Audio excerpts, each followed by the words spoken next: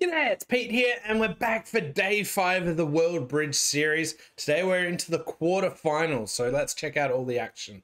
So here, the first match I wanted to look at, Nickel versus Lucky 4. And here there was an interesting auction where it went 1 heart by Greco, they overcalled 2 diamonds, double by Hampson, Wang bid 3 diamonds, and here they bid 4 clubs. Now, I'm pretty sure 4 clubs was artificial because for him to actually jump to 7 clubs here, I think this 5 club bid had to mean something different. So here I'm speculating, but I think 4 clubs might have been optional key card, which means like, partner, if you got a bad hand, first tell me. If you're not afraid of your hand, show me how many key cards you've got. And if that's the case, then 5 clubs would have shown 2 key cards with the Queen of Trumps. And here this double was just takeout. So from that point of view, if you know your partner's got 2 key cards with the Queen of Trumps, you also know they don't have 3 hearts because you've already opened 1 heart. They didn't support your hearts. So here you can see that, well, we've got the 2 aces, we've got a club fit, and partner doesn't have enough hearts that we can have a heart loser. So we can trump some hearts. We've got the 2 aces. What about the spade? Well, hopefully partner's either got another card, or if they've got some extra trumps, maybe you can dump all of their spades and then trump the spade instead. So here's the whole hand. Partner's got that 5th club. So what that actually means is that after you play hearts and maybe ruff a heart, you can then dump all of the spades here and make 13 tricks. So here, 7 clubs, well done there. At the other table, they had an uncontested auction. So it went 1 heart pass and no trump. So I'm not sure where they're going from here. Quite an unusual one. But they got their way to 6 clubs without intervention there. Remember, at this table, West got in there with a 2 diamond bid. Quite aggressive, vulnerable against not. And this got raised to 3 diamonds, but they still managed to bid Grand Slam here. So some really interesting bidding and like a short, sharp, shiny auction to get to Grand Slam, which I found pretty interesting. So checking out the scores here. So Nickel had a fantastic set here, picking up wins all over the board, plus 33 after the first round. Moving into stanza 2, we'll look at another match. And here both tables had auctions to 3 no trumps.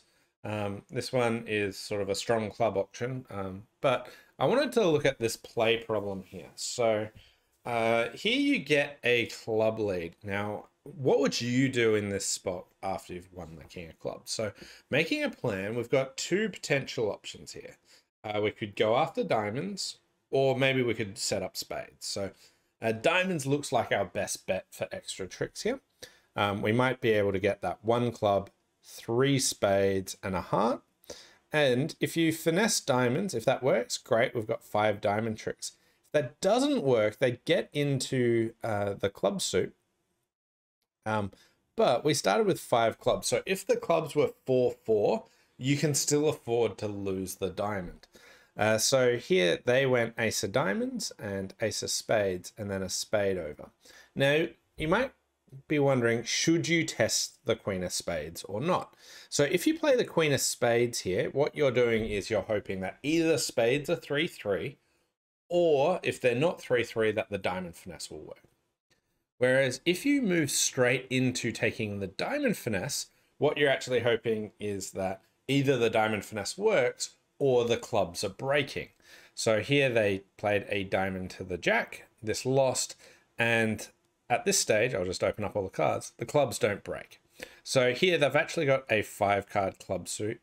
And one thing that might sway you is what the original lead was. So it said that 2 of clubs was led. Now, if they're playing 4th highest, this could easily throw them off there and think that that was a safer way to play. At the other table, again, we got a club lead. But here, what they did is they started with the ace of diamonds. The reason for this is checking for a singleton queen with West. And now they went ace of spades, spade, and then a 3rd round of spades. And when spades are 3-3, we don't need the diamond finesse anymore. So they cash those and they play a diamond to the king. And lo and behold, the queen of diamonds falls and you actually make 11 tricks here.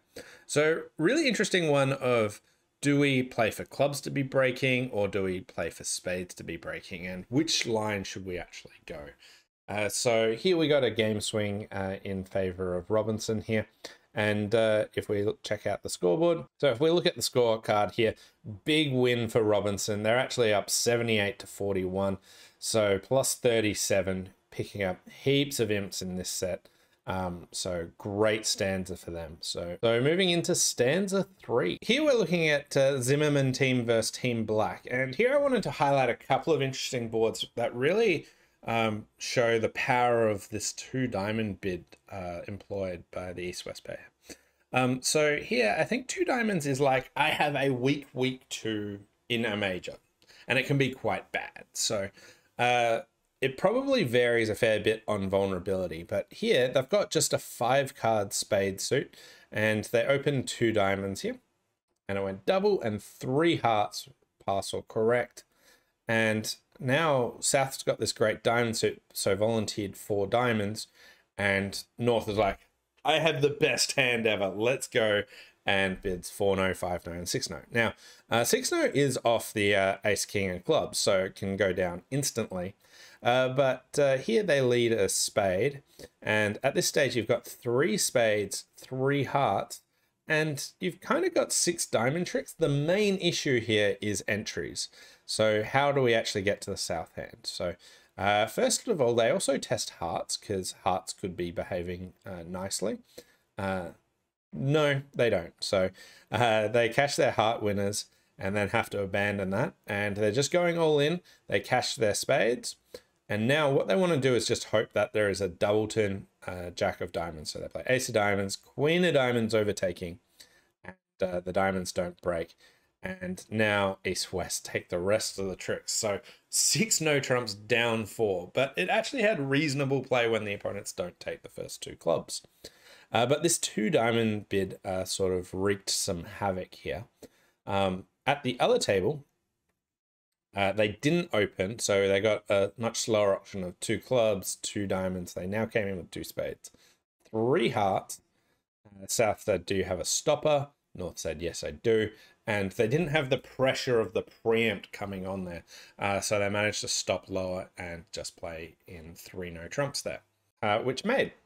Another board I wanted to show you is also got another preempt at one side. So here, this isn't the 2 diamond opening, but the other table had that. And here we had an uncontested auction. So it went diamond, 2 clubs, 2 hearts. And they managed to work their way to a great contract of 6 clubs here. 6 clubs is just missing the queen of clubs. You've got everything else well under control. At the other table, though, preempts work. So here they open 2 diamonds again. Weak preempt in a major. And I think they were trying to show their 5 spades to the 10. And this is because they're not vulnerable versus vulnerable. And look at the havoc that ensues after this. So North starts with a double. And just went 2 hearts. And South got this great hand. So here, not sure of the 2 no 3 diamond bid. But after this, 5 no trumps looks like pick a slam. And North said, well, I've got hearts. And then it looks like South said, well, I thought North was showing hearts and spades. And they opted for 6 spades. They managed to completely miss their club fit, or even potentially 6 no trumps. 6 no can go down on a heart lead, but might make in practice.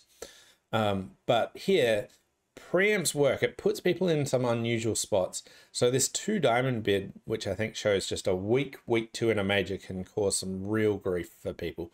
And when you're not vulnerable, you can bid it very, very aggressively. It's really hard for the opponents to punish you. Anyway, Team Black got a couple of really big swings out of that. So let's check out the scorecard. They picked up 51 to 4 in that set. So they're now leading by 44 imps with 1 stanza to go over the world champions. So huge win for Team Black in that set. Let's see if they can carry on. But we'll check out the other quarterfinal here as well. So here we have like a really distributional hand. And the first question is, with these 8 diamonds, what do you open here? So at this table, they elected to open 1 diamond, and North favorable vulnerability with a 7-4, just gets in there and bids 4 hearts. East has a great hand, so starts with a takeout double because you might be wanting to get to spades. But partner just says, hey, I just want to play in diamonds. And East with their 15 points, King, Queen, Jack of diamonds, no real wasted points, just tries for 6 diamonds here. At the other table though, they started with a 4 diamond opening instead. Now, North is pretty weak, but they do have this 7-4 shape. So then, with this great distribution, they elected to bid on to 4 hearts.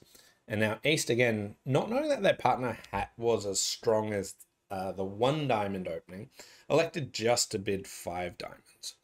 Now, South, this auction's really hard to tell who's actually got what going on. So South, with like a relatively decent hand, just thinks it was probably their hand and elects to double. But they get to take all 13 tricks. But that doesn't score as well as the slam. Bidding and making a slam is more valuable than doubling the opponents in game and letting them have over tricks.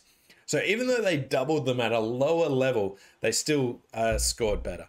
Now, there's a name for this kind of double, not quite like this position, but it's called a stripe-tailed ape double, which is basically when the opponents can make slam and you double them at the 5 level to try and convince them not to bid 6. Here, I don't think they were ever really going to be bidding 6, but interesting double, funny score that you can double them here, if that prevents them bidding slam, it's still a good score for you. So we'll check out the scorecard here. So AZS went down to Venton here.